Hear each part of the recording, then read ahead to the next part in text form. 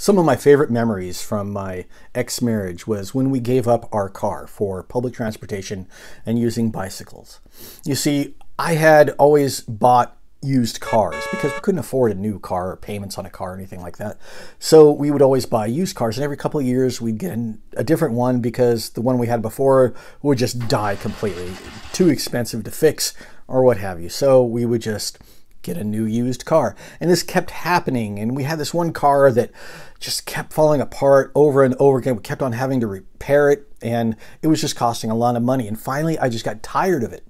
And I said, let's get rid of this. We don't need this anymore. Let's start taking a bus. We have a good public transportation system in our city. Let's use the bus. Let's use bicycles. Let's see if we can't save ourselves some money.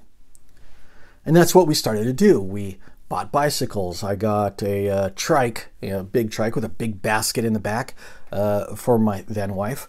I got a trailer bike for my daughter, who was only maybe about 5 at the time.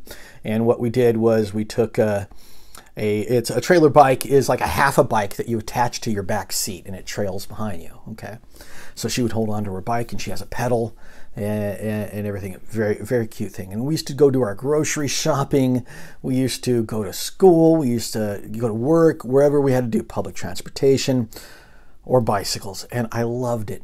And I absolutely loved it.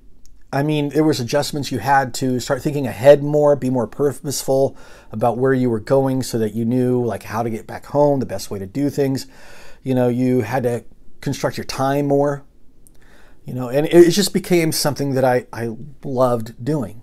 Now, eventually, once I got out of that relationship, and I still haven't bought a car, but my girlfriend has a car, you know, so I haven't been able to get on the bike because of my neck problems and what have you. But man, I can't tell you how much I miss that bicycle, how much I miss going everywhere on my bike and even taking it on the bus and just going anywhere that I wanted to.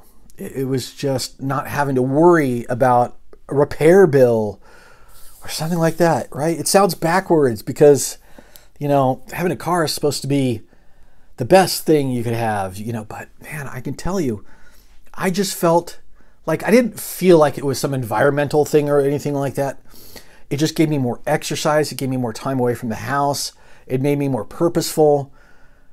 And it saved us a lot of money, a lot of money. I miss riding my bicycle. I really do. We had some good times.